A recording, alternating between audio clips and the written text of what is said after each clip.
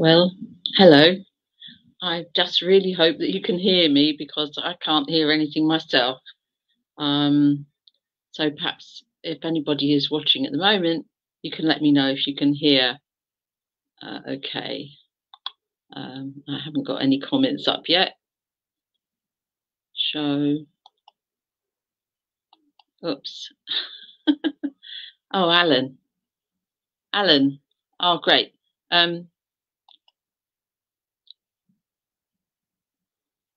Alan, can you hear me, please? Because I can't hear anything myself. If you just let me know.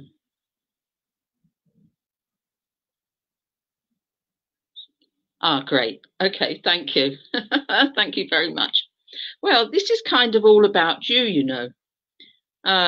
This broadcast that I'm doing this morning is all about spiritualist phenomena, as demonstrated by our very Reverend Alan Acton last night. There was the most wonderful communication given.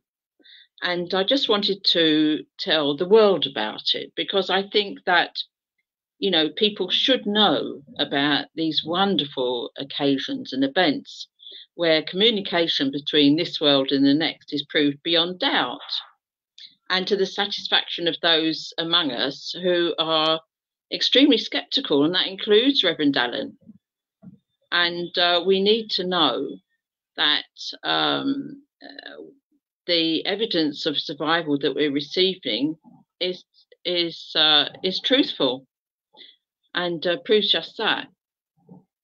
And what happened yesterday evening was a wonderful example. And you see, we talk about the phenomena of spiritualism for those who may not be aware of it. So bear with me, all you experts. And that is this psychical side of spiritualism and spiritual understandings. And it's manifested in various ways. We have mental phenomena and we have physical phenomena. And mental phenomena is that by which one receives generally communications from loved ones in spirit through the medium by the impressions upon their mind that they then relay to their recipients. And of course, this is basically subjective. Because obviously the person receiving the message alone really understands and knows whether this is the person that they say they are or not, whether the evidence that's given to them, the proof that's given to them, their identity is correct, and so on and so forth. And it's for others who are present perhaps at that reading, that particular kind of communication, especially when it's given in a big hall or a church, to decide for themselves whether they can accept what they're hearing to be the truth. And of course, in spiritualist churches and meetings around the world, this is being proved to be satisfactory for the majority of times. But then there's the physical mediumship, which is the kind of mediumship that is able to be shown to others.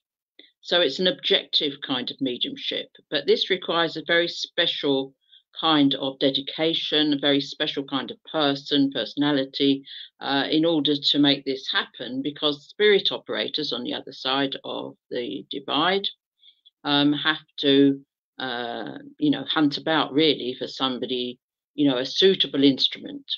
And where lots of people are keen to put themselves forward, and lots of people practice this, and we talk about trance mediumship, and as well as the other more,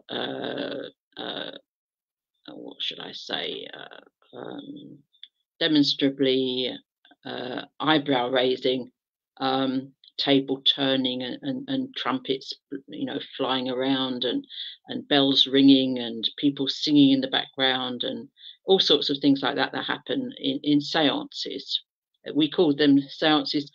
We differentiate, don't we, between the seances which provide that physical mediumship and the meetings ordinarily where mental mediumship is demonstrated. We don't generally call those seances, although in a way they are. So I hope that everybody is. I see that it's like being in my circle room. You're all talking amongst yourselves, which it's fine. I don't mind if you don't listen to me, but I'm sure that you're listening with one ear at least.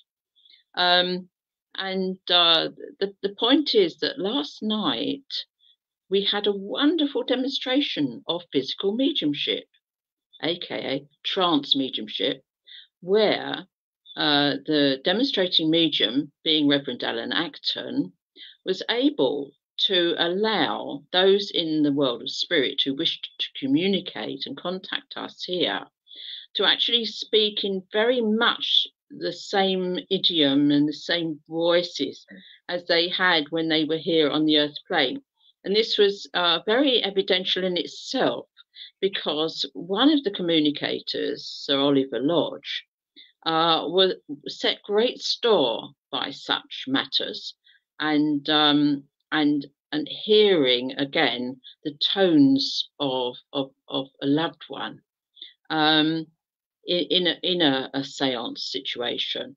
And Gordon Higginson, who was another communicator, also set great store by good evidence of survival being given by trance mediums, as a trance medium himself, as well as a mental medium, and they both came through, Reverend Alan, to basically my satisfaction, and I believe that others who watched the recorded séance, which was recorded by Reverend Judith Freeman, who conducted the event. She's going to upload that, and you will all be able to see it. And I will put a link to that on my Facebook page to make sure that everybody who is tuning in to me will be able to access that as well and come to their own conclusions. As spiritualists, we say, don't just believe what we say. Have it proved for you. We will demonstrate what we say to be the truth. And so it's very, very important and incumbent upon our mediums to be good, to be genuine, of course, that goes without saying, but to develop their mediumship to the best of their ability. And Reverend Alan is still, of course, developing his abilities, as we all do. And the one thing about ignorance is that people don't know they're ignorant. It's only the clever who know that they are ignorant, because then we have to, and I count myself amongst those. We know that we have a lot to learn, and as much as we can learn, it's not the sum total of all knowledge. So we just have to keep going. And I think Sir Oliver Lodge would agree with me on that one. Now, the other thing that I ought to tell you about this is that Reverend Alan himself is actually dyslexic. He won't mind me saying that. And he is of an average general education. Now, when you hear how the communicators came through, you will see this marked difference in their manner, in their delivery of their words and phrases, and it's very, very, very convincing. Now, first of all, we had somebody called Maude, who you could say is Reverend Alan's guide, helper, and doorkeeper for such things. She is there to introduce and keep order for the medium, in this case, of course, Reverend Alan.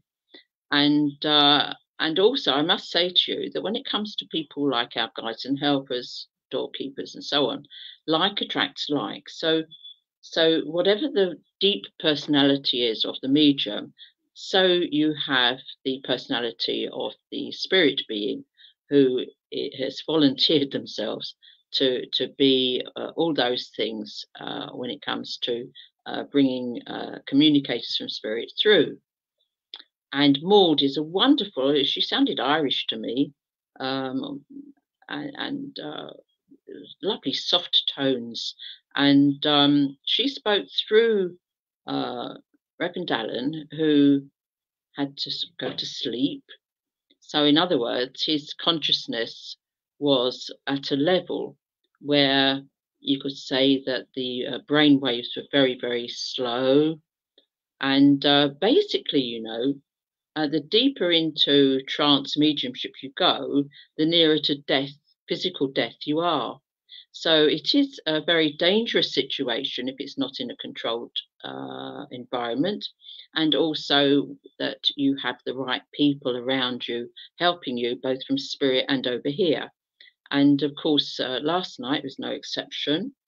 And Reverend Alan was able, after a few pleasantries with us, to go to sleep. Now, I must tell you that I was there, and so was Reverend Kathy and Reverend Judith, of course, and that made up the quartet. Now,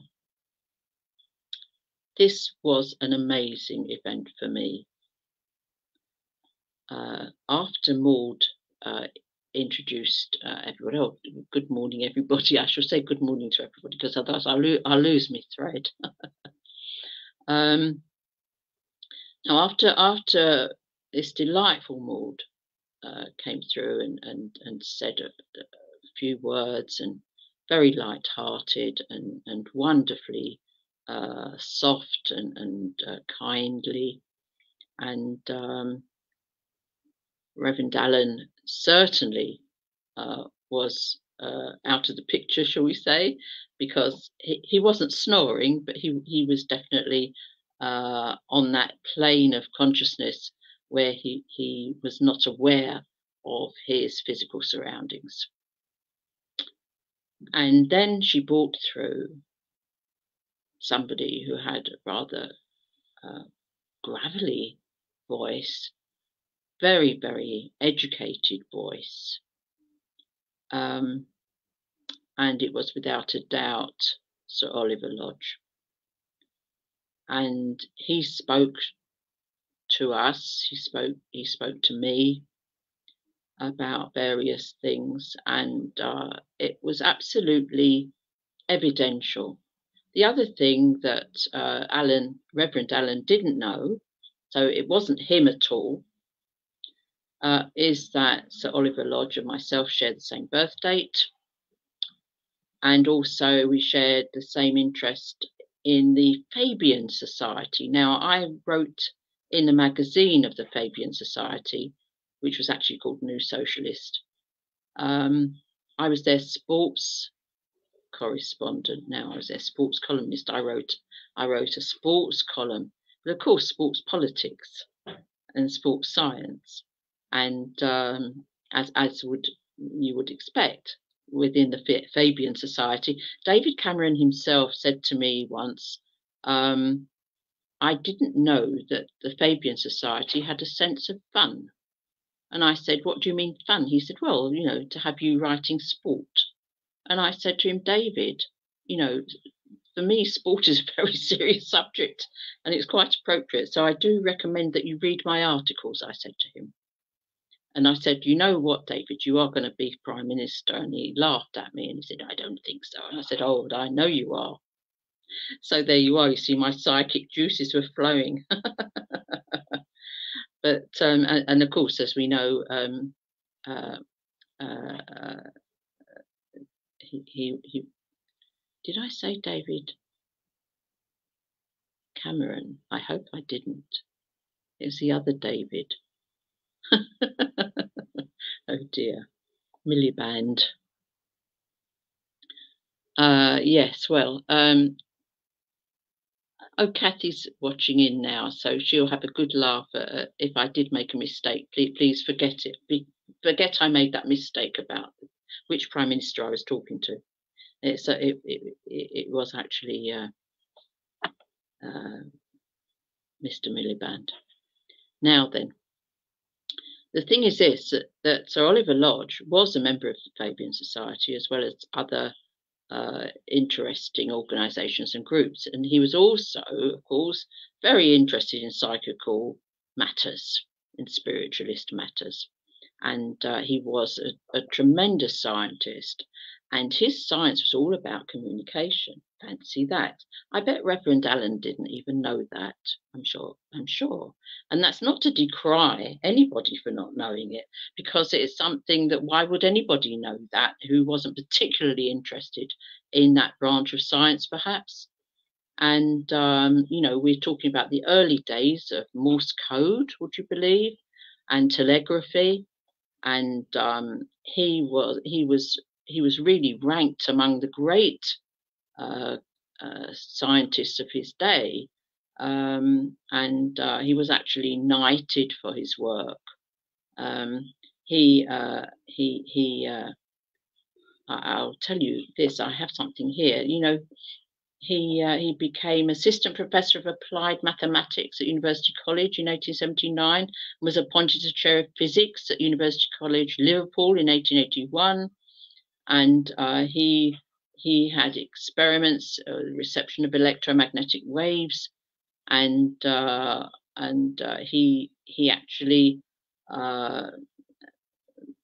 produced and invented a device that shook the iron filings loose between waves, called a trembler, and connected to a receiving circuit. This improved coherer detected Morse code signals transmitted by radio wave and enabled them to be transcribed on paper by an inker. And Lodge's device, first demonstrated before the Royal Institute in 1894, quickly became the standard detector in early wireless telegraph receivers. He obtained patents in 1897 for the use of inductors and capacitors to adjust the frequency of wireless transmitters and receivers. Now, the thing is this, that he was totally immersed in communication and totally immersed in this life with that kind of contact. And he wrote many books, many distinguished scientific journals. Now, what's this? Alan Acton, you did, Lynn. Oh, Darren Bell, haha, oh dear. Yes, I did mistake the second names. Oh dear, oh dear. Well, as the old hymn goes, trust no party or political faction. You have to just trust in God and do the right.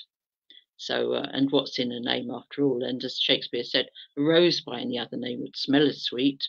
And one prime minister, I suppose, is as much good as another prime minister here in the United Kingdom. The other thing is that Sir Oliver Lodge was much vilified by the church, particularly the established church, for his views, because he was a heretic, really, although he was a Christian. But he was very, very he had a voluminous output of scientific, philosophical and religious publications, and he was also hailed in various popular magazines for wireless, hailed as a pioneer because of his syntonic tuning invention, and actually admired for upholding the principles of science and of the ether. Now, that was something that he talked about a lot, and as we know, in this modern day and age, we know that there is dark matter, that there is substance in space. We think of it as space, but there is substance, and he called it the ether, and many people also. But yeah, so he talked about psychokinesis and all those sort of maneuverings by spirit operators that we understand about as spiritualists. And last night he came through and he must have been delighted. He must have been delighted. And Nick, ah, Reverend Nick Brown and Reverend Sarah Lee Beavers, and oh dear, we're a saintly lot, aren't we, this morning? And I do recommend that if you get an opportunity to read any of his spiritualist work, that you do so. His scientific, writings are many and are catalogued, of course, because he served the science community so well. But again, the established scientific community and also the church certainly had to go at him in his lifetime for his views, and he would never be swayed from them. And when he came through last night, it was just wonderful.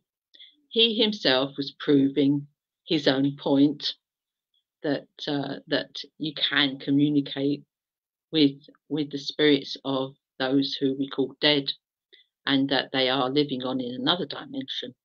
And I'm sure that when you talk about electromagnetic theory and so on and so forth, that it all points to the fact that he must have really enjoyed getting through and speaking about various matters to us. And as I said, it'll be, Reverend Judith is organising that, so it will be possible to see that séance that was held, and Reverend Alan. Now, the other person who then came through, would you believe, was Gordon Higginson. And again, although the voice wasn't as ringing as Gordon's was, the inflections, the idiosyncratic way of speaking, his speech patterns were definitely his. And Gordon Higginson had what we used to call an affected manner of speech. And this was most evident. And Reverend Alan Acton is the last person you would say had an affected tone of speech. He certainly doesn't speak with a cut glass accent, as Gordon Higginson did. And some of the phraseology certainly wouldn't have spoken in the way that Gordon Higginson spoke. And the other thing was that when Gordon was here on the Earth plane, of course he was the head of the Arthur Findlay College for many years, and also he himself again was a trance medium par excellence and a mental medium, and he was also, dare we say it, an enlightened kind of capitalist, because he established a fund where interest would accrue, and therefore help the Spiritualist National Union in its quest to have a proper financial basis. And he was very, very good at that, and he was actually a businessman himself.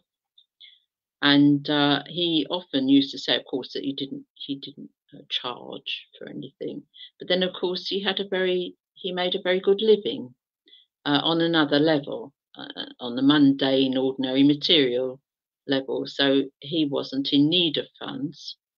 And of course it can be, there was that sort of air about him when he came through, totally, might I say, oblivious of the fact that some people need to scrape a living, and if they are good mediums and people will pay a sum to them for getting a communication from their loved ones, then I think that that's fair enough. But he obviously disapproved of anything like that, and but from his lofty standpoint, lovely person.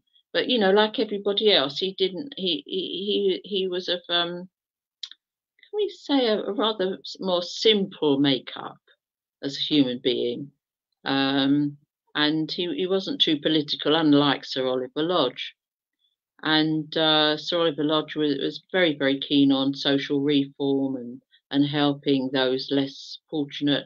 And in fact, Sir Oliver Lodge was known to give lectures, scientific lectures, and also spiritualist science lectures to first to academics, but then he would make sure that he went to, to a place where working, as they were called, working men, or ordinary people's places of meeting, to give them a talk as well. So he was very keen to spread the knowledge. And in fact, if you like, Arthur Findlay was of similar bent to Sir Oliver Lodge, and Gordon Higginson would have known that, because when Arthur Findlay actually left Stansted Hall, one of his stately homes, to the Spiritualist National Union, he wanted that also to be used to further the general education, general knowledge of mediums, because he felt that those who spoke for spiritualism should have at least a basic knowledge, general knowledge of education, and some in his time certainly didn't, because, as you know, in those days, people left school early, they had to go to work to earn a living, and therefore education wasn't really for everyone, although it appeared to be. So, other than a basic smattering. And Arthur Findlay actually wanted the Arthur Findlay College, Stansted Hall, to actually teach the 3 R's, as well as spiritual and psychic studies. So there you are. So Gordon Higginson himself would have known that. Gordon moaned about the SNU. He was still very obviously taking an interest in everything that was to do with Stansted Hall. It was very obvious.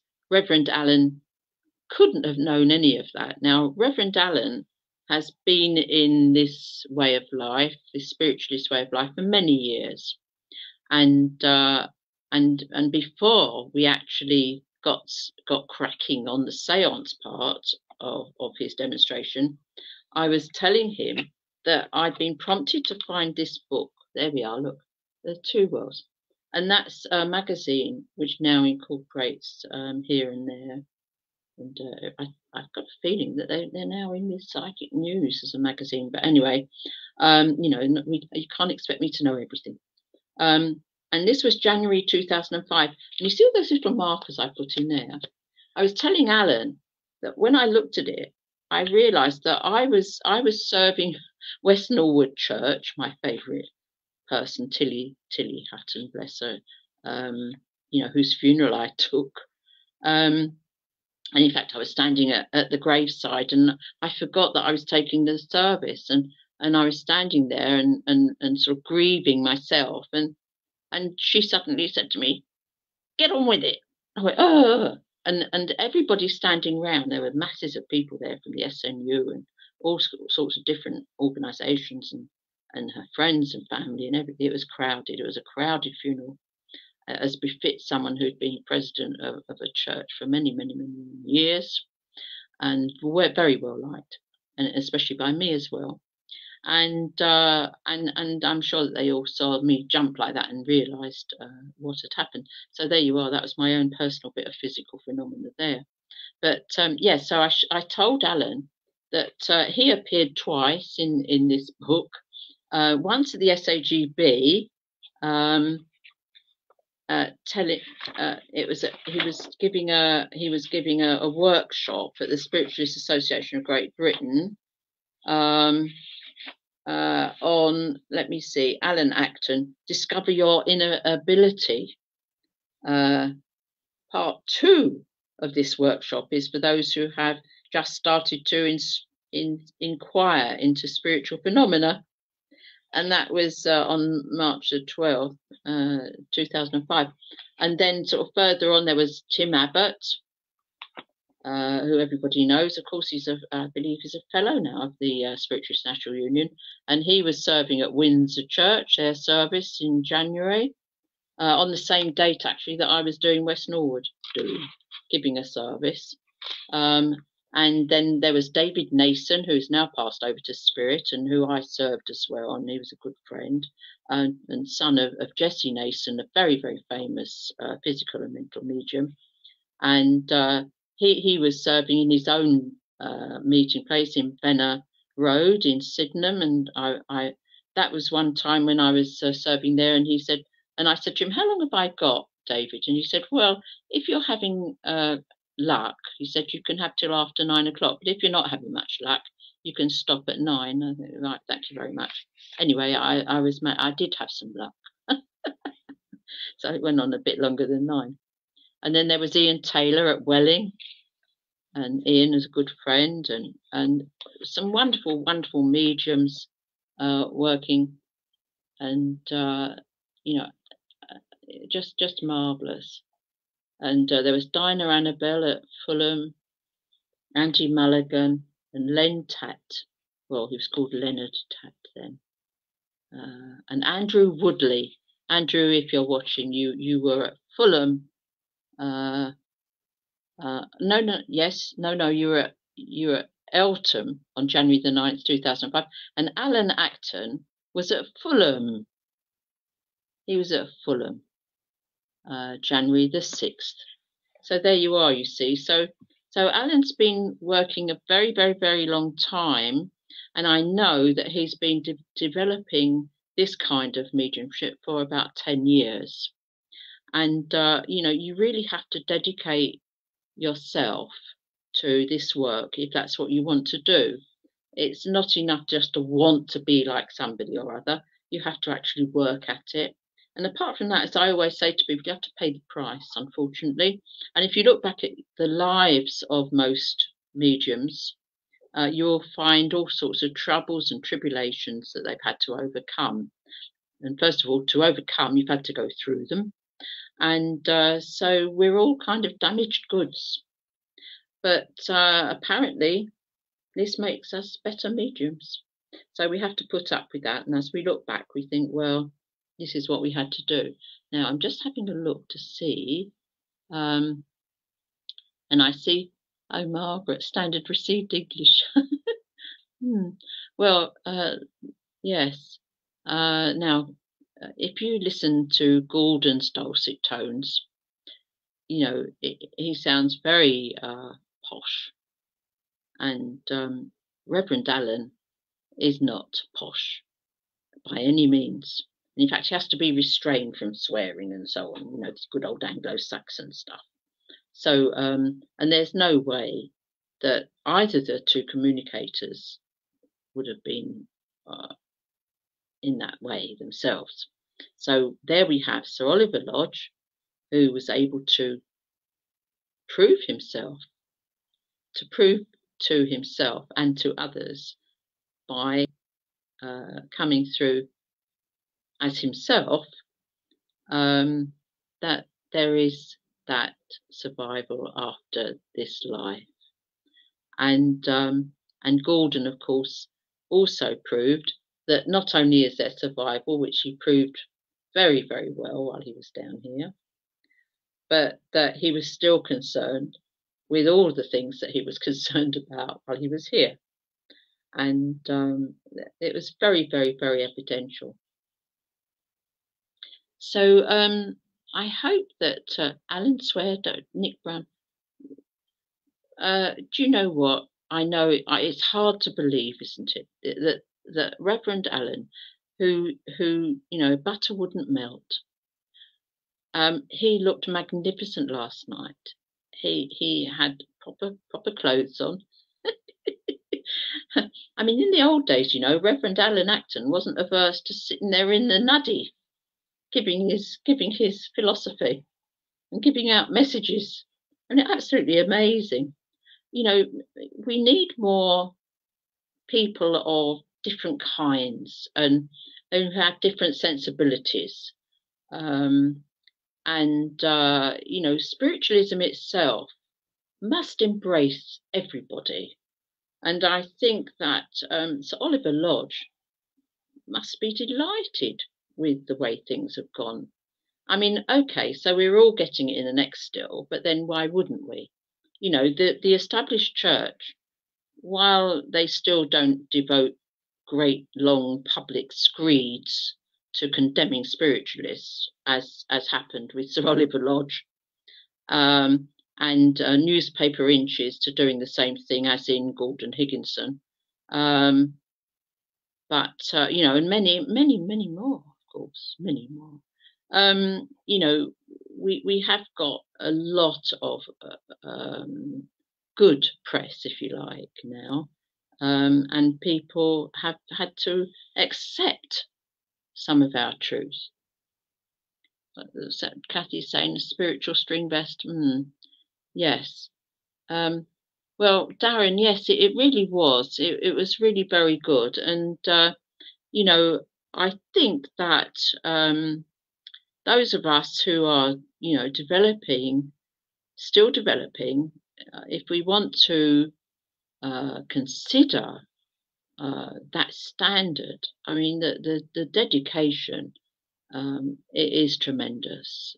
And I mean, I will say to you that Reverend Judith Freeman used to sit with me for developing trance, and we used to sit at my mother's table that I'd been left in my kitchen. Kathy would be in the other room doing what she had to do, and we'd be in the kitchen, and my doorkeepers, Hung and Ming, would be at the door to stop people coming in, literally, to stop us being disturbed, because trance development requires peace and quiet. You mustn't be disturbed because it can make you ill. And we sat every week for months.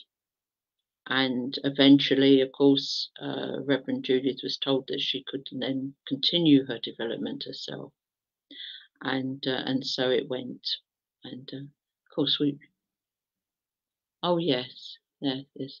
I'll be doing more of this work. Contact Judith Freeman if you want to witness more. She's on Facebook. Yes, I mean, you know, some people say that, you know, social media is horrible and all the rest of it, but everything is what you make of it. And Sir Oliver Lodge, the great communicator, would have welcomed this as a wonderful opportunity. I mean, he passed away in 1940, and just in the infancy of television, and he must be absolutely delighted with the way in which we can all communicate with each other now down here, and also that he's able to communicate on this social media platform. How wonderful was that? So yes, I mean, it was all very jolly, and it wasn't spooky at all, by the way. You know, that's the other thing. Of course, you know, the old vision of a seance is everybody in pitch black, and you know, it's all spooky and stuff. I think that Blithe Spirit is wonderful. You know, the play that was written by a spiritualist, and you know, I recommend anybody to see that because it's really so true.